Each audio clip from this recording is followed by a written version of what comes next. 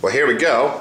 We have a lot of the big body parts in here today for paint, final paint. We've done the jamming underneath. You can see that that's happened in prior videos, but here we have front fenders all taped out.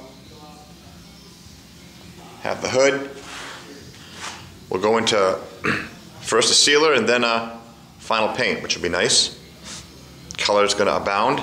We've done all of our seam sealing. We've shown you that process all along. That'd be that gray strip that goes around the whole thing. That's an added benefit, so to speak, from the factory. They really never did that. Probably should have been done, keeping a lot of the moisture out. Then we have our front fenders back here. Yeah, front fenders. We have our front doors. That's better. And you can see that down the bottom, really good. Seam seal in between spots where, right there, drains are good.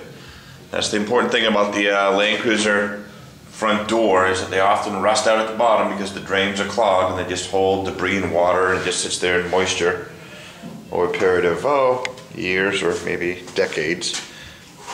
And then you have the rot that occurs. So we've watched the whole process. We're now going into paint color.